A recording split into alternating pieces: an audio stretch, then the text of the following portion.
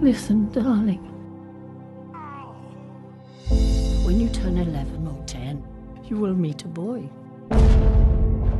When it's time. You will fall for him uncontrollably.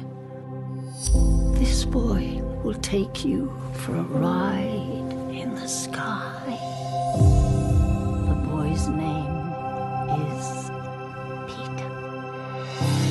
When you grow up, Wendy, you will have to encourage your own daughter to follow this boy. Wendy, you must promise me that you will never grow up like the others. I'm Adam. The love of a boy won't be enough for you. You promised me, Wendy. No one is ever really present in this family. I feel like fantasy take people away.